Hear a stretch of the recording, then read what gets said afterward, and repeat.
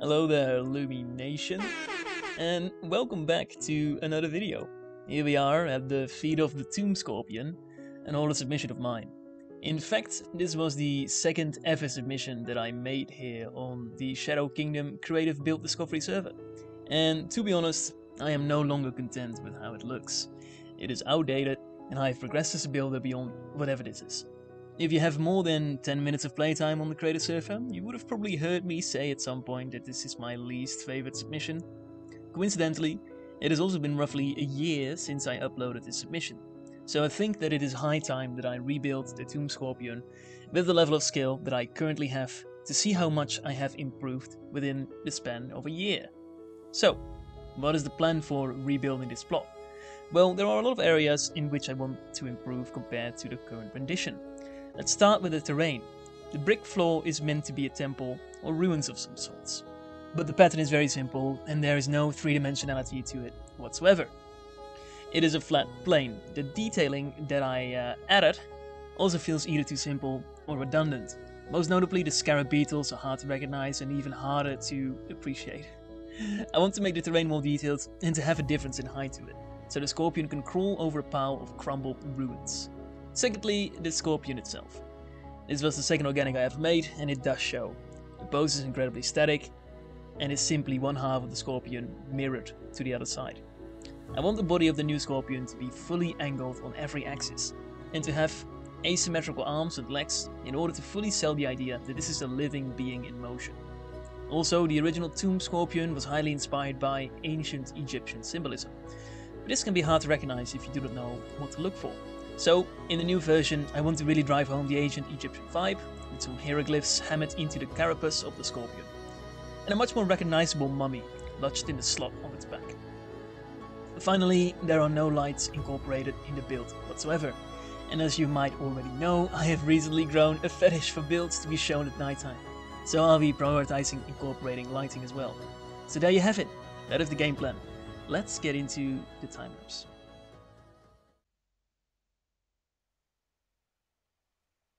Hello and welcome to the new and improved way in which I film my time lapses.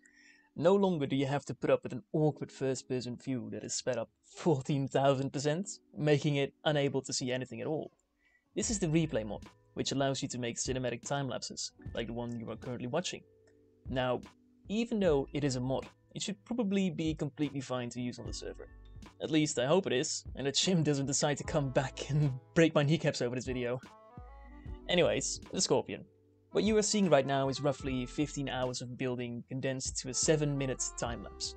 The actual building time was longer. I estimate it to be around 22 hours. I built very slowly and I simply can't let the time-lapse recording run for hours on end. So I did do some rotating of body parts and detailing that you will not see during the time-lapse itself. However, in the end, I will do a final review of the new build, so all the detail will be shown. Now, as you can see, I am building all the different sections of the Scorpion with different colors of wool. This is so I can keep all the segments clearly separated from each other before I give them their eventual final colors. Such blocks are called placeholders. I've made it a habit to basically build everything out of wool first, before I give the object its final coloration, completely separating the shaping part of the building with the coloring of the build. This allows me to both focus on the shape and the coloring with 100% of my very tiny brain at a time, giving better overall results in the end.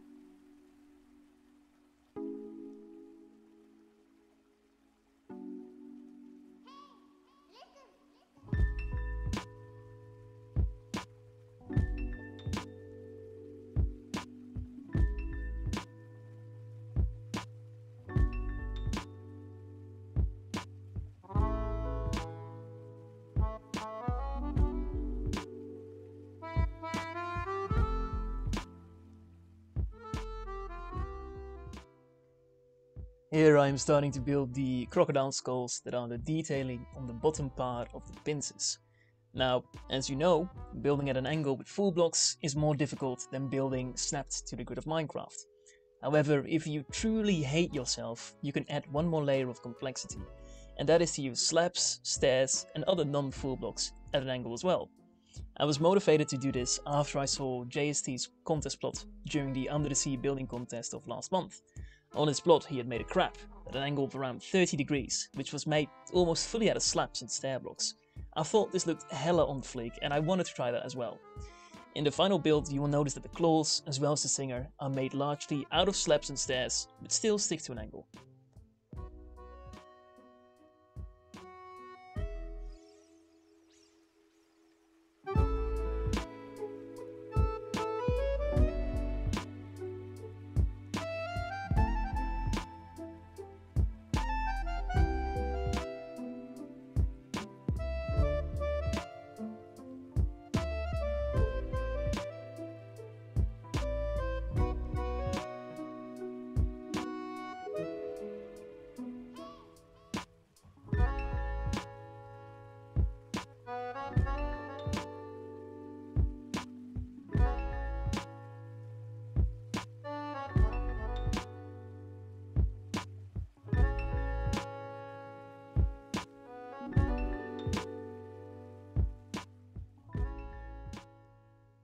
This is where I start building the terrain using the same wool placeholder blocks that I explained earlier. In the intro I mentioned wanting the terrain to be more three-dimensional. I do so by eventually creating a pile of rubble and ruins for the scorpion to climb over, as if he just busted through a wall into a long-forgotten section of the ancient Egyptian crypts. A tip that I want to give people who are building organics is to adapt the organic to the environment, and not the other way around. This is the reason why I have skipped out on leg day until the end of the build. Only once the terrain is fully formed can I position the legs in such a way that the scorpion naturally looks stationed on top of the floor. This way the entire build looks more unified and coherent. If you are building on organic, please do not skip out on making the terrain just as interesting. It is a shame to see beautiful organics that are placed in uninteresting terrains that they do not interact with.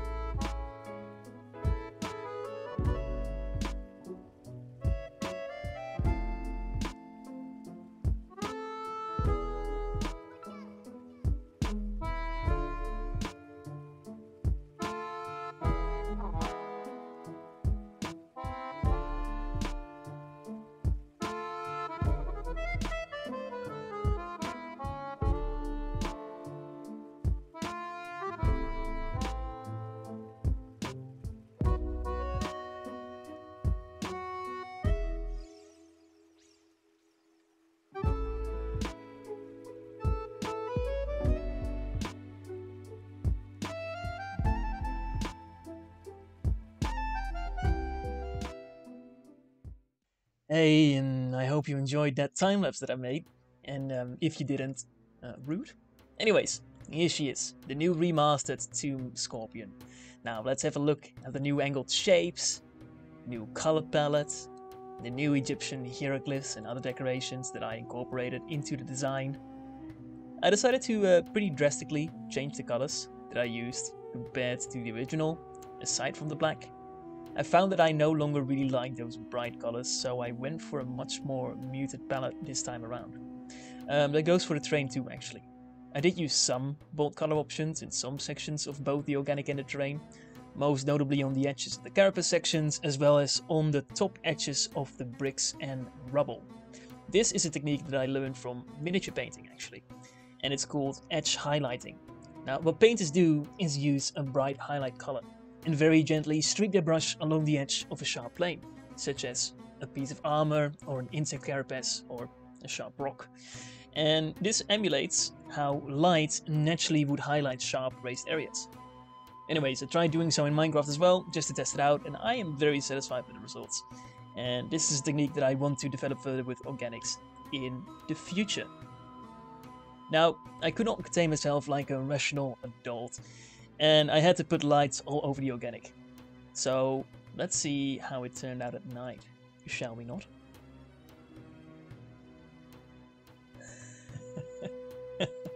Hell yeah. That's awesome.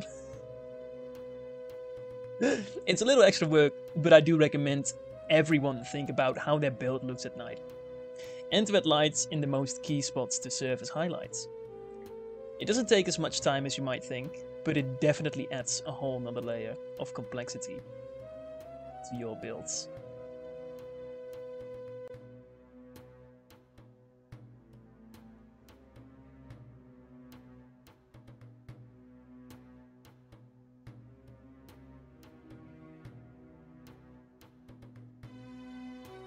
There you have it, the Tomb Scorpion 2.0. The original submission has now been replaced, so if you visit the build you will be met by a submission that I am actually proud of. Regardless, I hope that you enjoyed the video. I finally feel happy enough with the quality of the video to chill out and ask for a like if you did enjoy Uwu. Subscribe too, I guess, if you're into stalking me. That said, I bid you a pleasant rest of your day, and I'll see you in the next video. Bye bye!